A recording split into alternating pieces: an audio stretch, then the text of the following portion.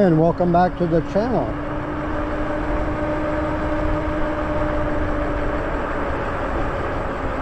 On this video, I want to talk about the cost of an electric bike, but more specifically, the cost of the battery for the bike. Because that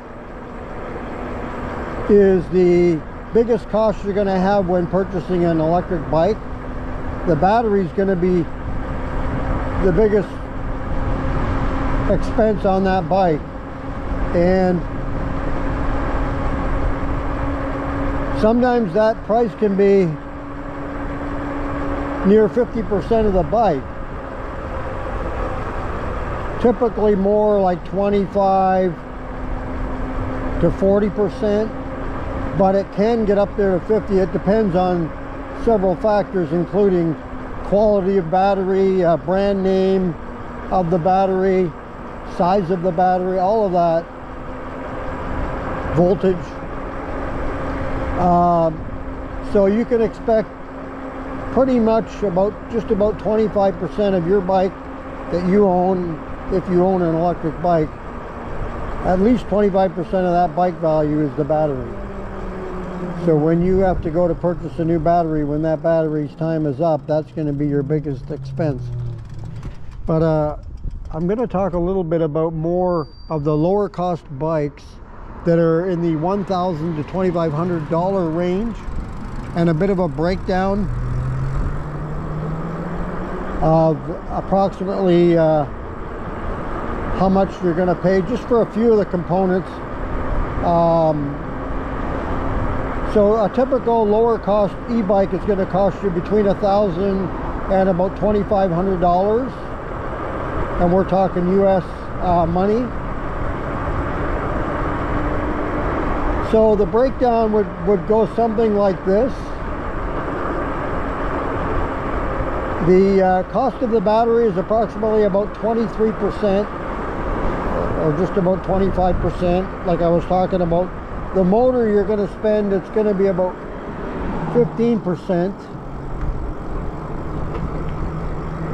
The controller and display, you can figure 8% of the value of the bike. And the other big expense in there is shipping. Yeah, they'll tell you it's free shipping, but of course they factor that into the price. So you're not actually getting the bike for free shipping. They're going to factor that in. And that is approximately 19%. So that's kind of a breakdown of the more expensive parts, the most expensive parts that you're going to spend on a bike. It's going to be the controller and display, the motor, the battery, and the shipping. Those are the big ones. And it'll be a little bit different depending on the bike you buy and the quality of parts they put on that bike, of course. But this is just about an average for the lower cost bike. And if you want to see a full list breakdown of the cost of an e-bike, lower costing e-bikes or the higher costing e-bikes, Lyric Cycles has a great piece on their website, and I will leave a link specifically for that to go check out. I highly recommend you go check that out. It's a pretty good, they've got a graph up of a breakdown of a lower cost e-bike and a higher cost e-bike and what you can expect to pay. This is approximations, of course. It's not exact, because every bike is going to be a little bit different, but this is a pretty good indication, pretty good idea of what you would likely where your money goes within the bike, and how it's divvied up. It's a great article, and I highly recommend you read that, check it out. Like I say, I will leave that in the description.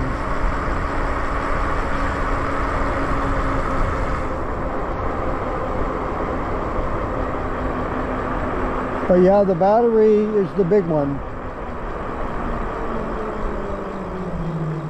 And they're making some pretty good sized batteries now. Like some of the bikes now are coming out, and we're talking, instead of dual battery now, they're making one big battery. And I'm seeing lots of bikes now, I shouldn't say lots, but some bikes that are getting up there at 60 amp hour now. So I can tell you something about those, is that they're going to make your bike a lot heavier, that's one thing, but you are going to get distance out of it. So even if you just throttle and don't pedal, you're still going to get pretty good mileage, I would think, out of a 60 amp hour battery. This guy here didn't even care if I was there.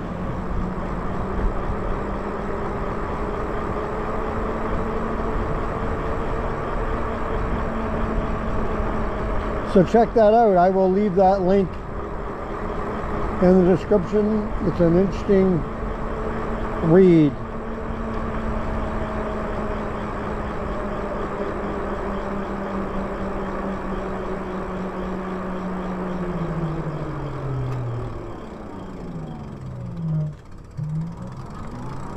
Another really nice riding day here in Oregon.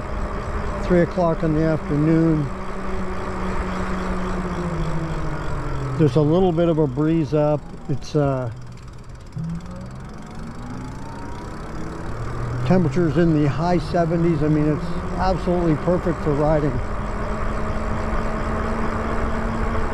We're quickly approaching fall here as we are about to hit Labor Day, and so the weather will be changing before long here. We'll be seeing the fall colors, although I'm already, as somebody pointed out to me, they're seeing in the videos that I've been shooting here, they're seeing changes in the color, and I said, yep, I've even seen some leaves falling already on some trees a little bit.